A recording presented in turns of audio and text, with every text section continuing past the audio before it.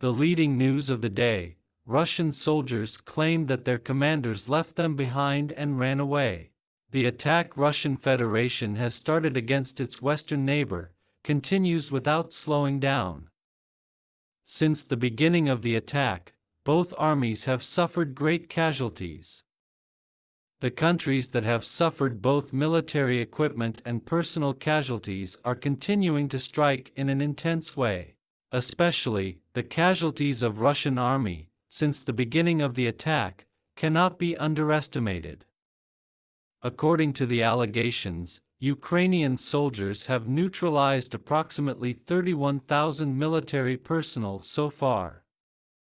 This situation caused Russian soldiers to be afraid and caused them to make mistakes during the attacks, which also became a factor that leads the way for failure.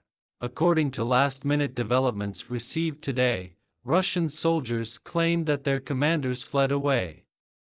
A video shared on Ukrainian sources reveals testimonies of a couple Russian soldiers.